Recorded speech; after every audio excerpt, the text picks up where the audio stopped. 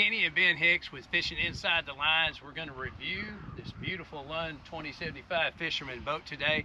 Tried to catch some trophy catfish, and I'll talk a little bit about Man Up Conference. And let me pray real fast. God, thank you for a beautiful day. East wind, a little bit of barometer coming down, but God, we just pray that you'll bless us, keep us safe. Thank you for being able to be out in your creation, and just bless those that watch this. We ask all this in Jesus' name. Please hit the subscribe button below, the like and the bell, and that's what kind of keeps us going, and we just hope you're blessed today.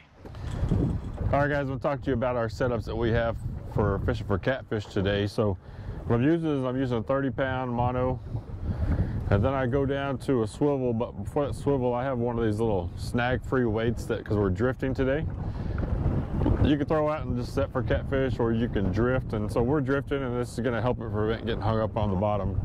And then I go down to another leader, and I know we're in the middle of December right now, and you may think that this is jingle bells, but this is a little catfish rattle float.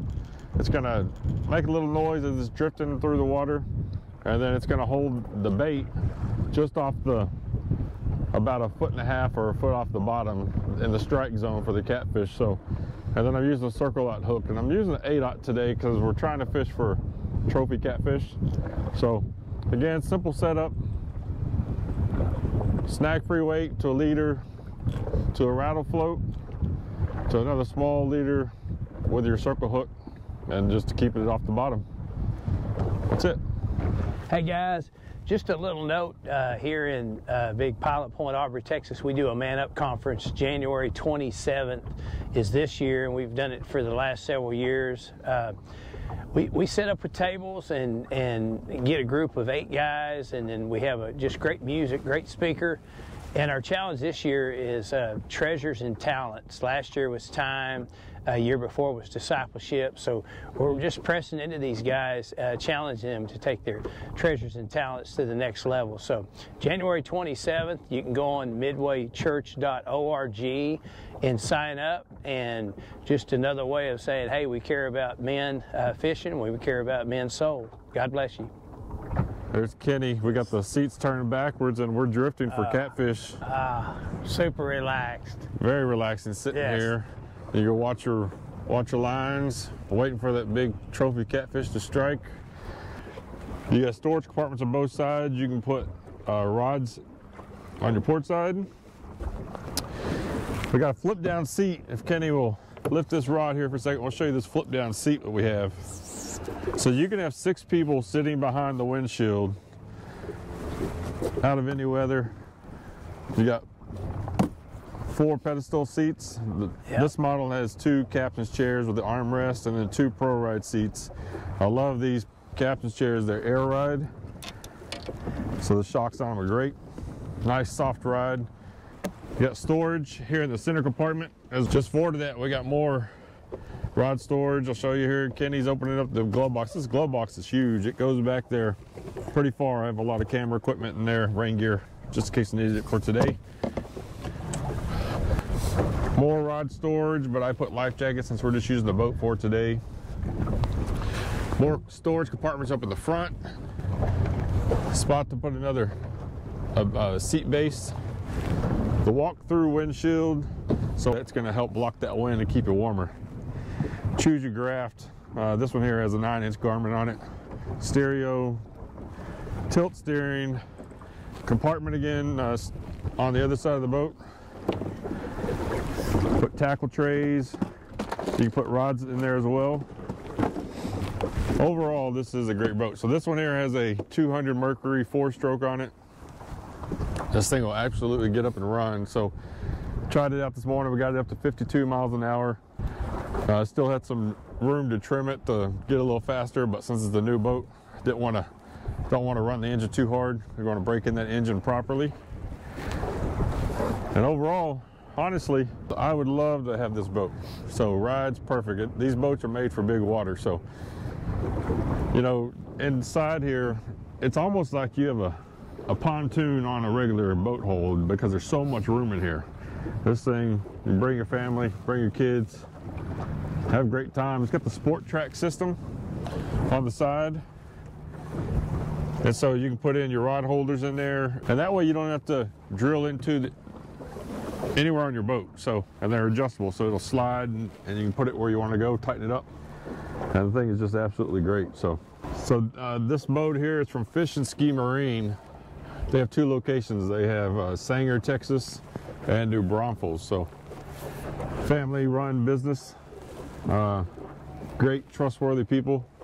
So if you're in the market for a boat or boat service, look them up and give them a chance. Let them earn your business. I don't think you're going to regret it. Kenny, what do you think about this boat? This is your first time in it? First time in this one, but I've fished in a couple of them, and the compartments are unbelievable. No wasted space. The ride is just super dry, very comfortable. The air ride seats are amazing. I just can't believe how you don't have to put holes anywhere. Everything's got little track systems, and it'll hold probably 20 poles, all your gear.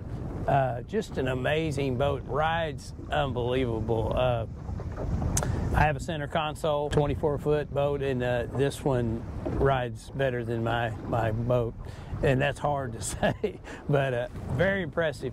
If this was out and I had been around it and seen it, I probably would have bought this boat before I bought mine. Yeah, me and you, we did the Lund fishing TV show last year, the Lund, the Ultimate Fishing Experience, and we fished out of the Lund's 1975 Renegade, which is more of a Mod V bass boat, and absolutely love that thing. This thing is a little bit bigger, but the ride on this can handle a lot bigger water.